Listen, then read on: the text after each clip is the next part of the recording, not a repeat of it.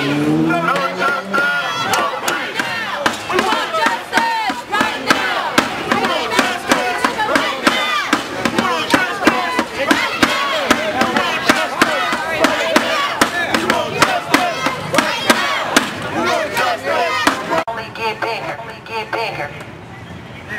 time we come out here, it's going to get louder.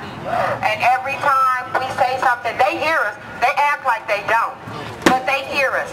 And I suggest that they don't sleep, eat, think, drink, or anything until they show justice for James Rivera and a lot of these people that's been killed and murdered out here and framed up by the police. I'm here in honor of... Come on in the community! Let's get these 3 officers off the force! They are murderers! Don't let it happen to you to speak up, to stand up, to fight back!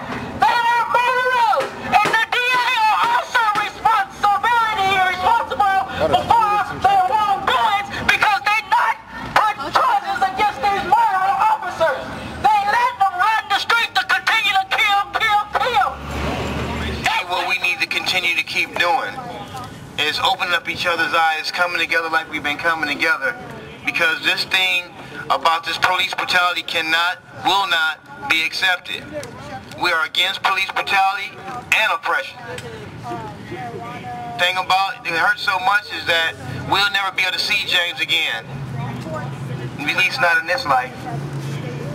And we want to keep on fighting for justice for James, for Dwayne's, and many other families who are affected by police. Do what we can to see to it that you get the support you deserve. Woo! Because I'm going to tell you something. James Rivera is not one person. We're talking Oscar Grant. I am James Rivera. Woo! James Rivera is not one person. You understand that? An almost endless list that won't be missed. Because I'm going to tell you something. Payday is coming. Payday is coming. Now exactly how it's going to unfold is in part up to you. And as long as you stay where you are and grow and learn from your mistakes and get better.